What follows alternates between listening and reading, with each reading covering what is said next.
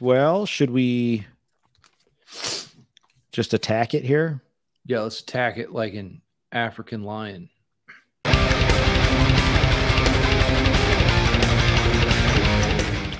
Hey, welcome everybody to GMP Reacts. You are here with Shredmaster Scott, Just Pete, and the Metal Evangelist Luke. And by request, we are looking at another Leo Moracchioli's. I think that's how he pronounces his name, Moracchioli. Who knows? Is he Italiano? His one parent is Italian and his other parent is Norwegian. And I can't remember which one's which.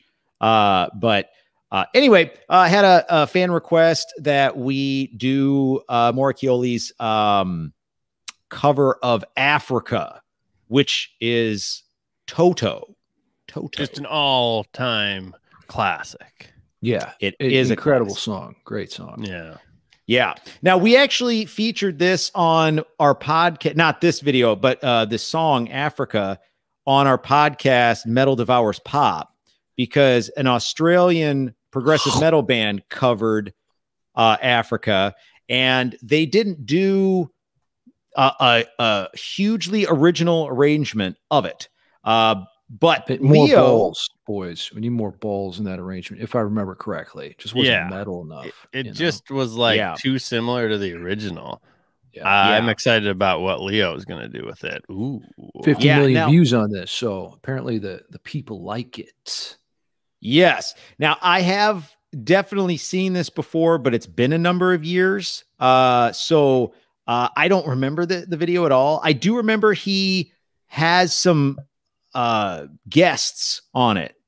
There's a female that sings and maybe another instrumentalist. I'm not sure. So, okay. Without further ado, let's check out Leo's cover of Africa.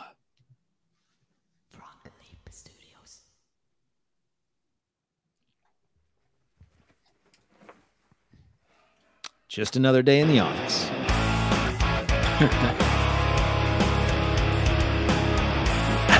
the joy.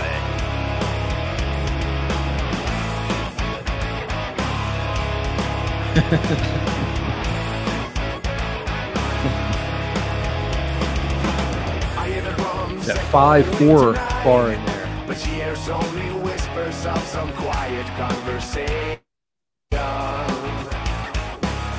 She's coming in 12:35. The moonlight wings reflect the stars that guide me towards salvation. I stopped an old man. He has so much fun with that. Hoping to find some old forgotten words or ancient. This is work for him. Did a great job. Yeah. He turned to me as if to say, "Hurry, Oh, here's boy, the guess. it's waiting there for you." I recognize that guy with the ad.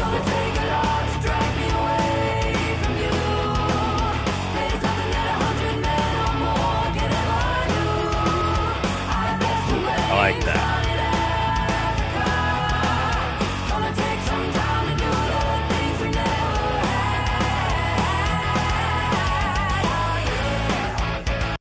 So do you know who this is? Do you know this female, this singer?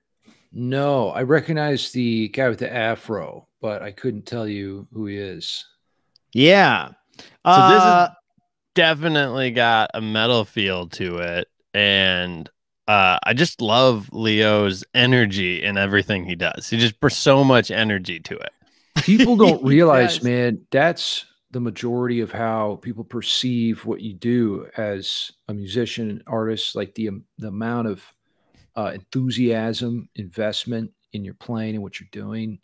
Like if you're enjoying what you're doing, chances are other people are going to like it too.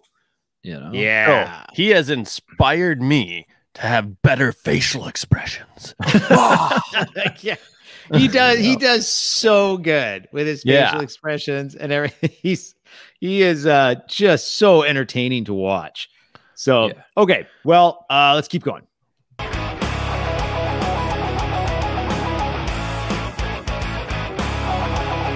It's a Dimebag Daryl guitar. That shirt was great. That one? It was like a cat tidal wave. Pussy Wave. Yeah. As Kilimanjaro rises like Olympus above the Serengeti. I seek to cure what's deep inside, fighting off this thing that I've become. Here we go.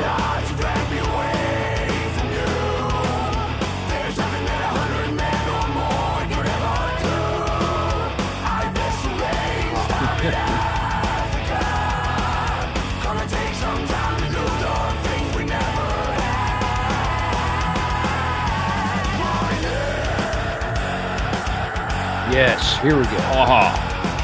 Yeah. This is what I was looking for. Something a little extra. Is that a Devin Townsend guitar? It's got the I know, it infinity almost looks like it, doesn't it? Here's the Dimebag guitar.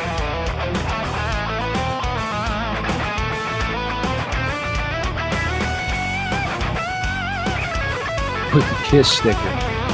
Oh, yeah. Oh, that's a neat bit.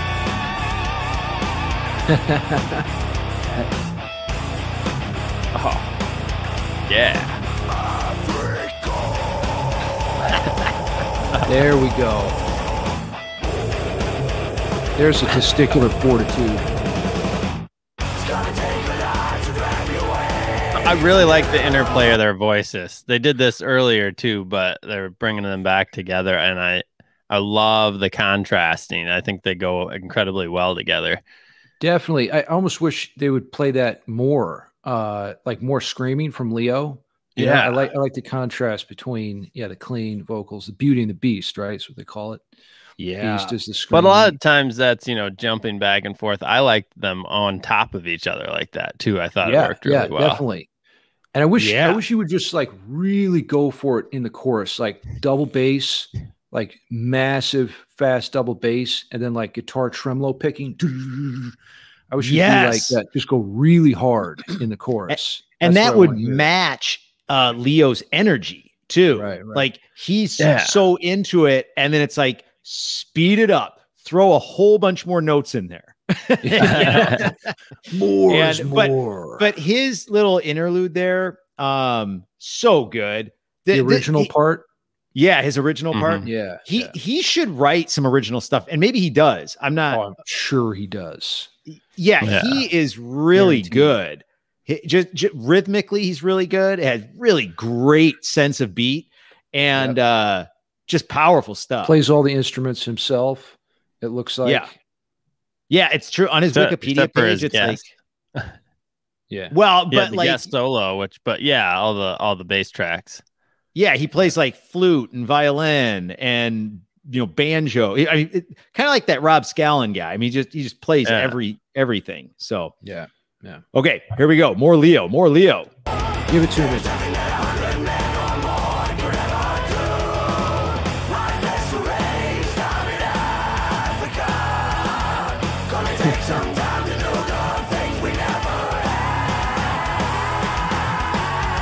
Yeah, that's cool.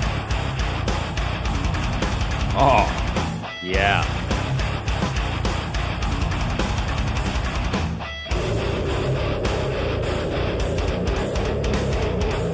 There's the lion. There's that African lion, Yeah. Now, I don't think that's the end of the video. Hi, guys. Thanks for checking out my video. I just want to say... That's the cat shirt. Rabea. Okay, he was the guest. I literally want that shirt. I'm telling you.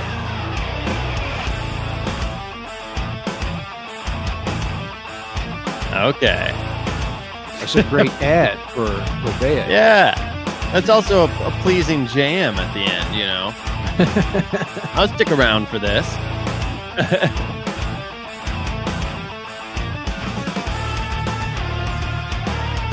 This reminds me of Devin Townsend. Oh, yeah. That's a cool little bit. Okay, Hannah. She's the guest vocalist. I like what she's doing with her mouth. Yeah. There you go. There you go. There it is.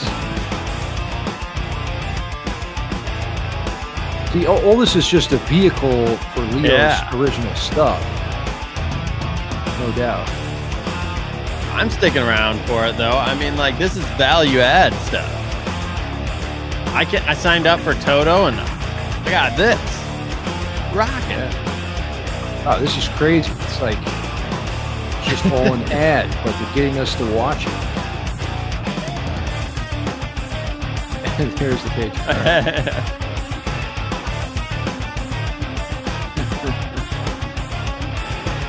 Yeah.